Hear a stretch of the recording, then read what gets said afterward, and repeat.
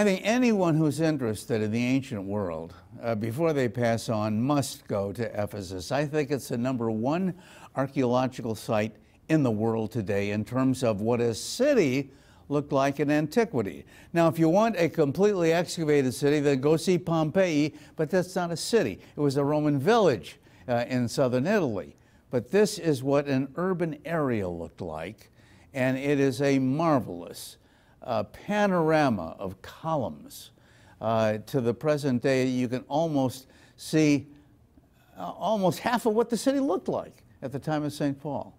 You have the Arcadian Way going out to the sea. Of course, now it goes out to green, dry land. But in those days, it was right at the end of the Arcadian Way. The Aegean Sea was lining the shore.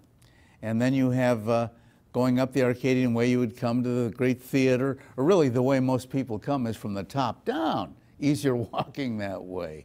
And so the buses usually park at the southeastern end of the city, and then you walk down this colonnade to the area where you see the great library of Celsus, and then you walk across to the great theater along the forum at that time. Of course, the Greek word for forum is agora, the marketplace, which is the center of Ephesus. And then, of course, you have the great theater of Ephesus, and then the view from the great theater would really be spectacular. The Greeks had a wonderful idea. If you're ever bored by what's happening on the stage, you still have a beautiful panorama to look out at.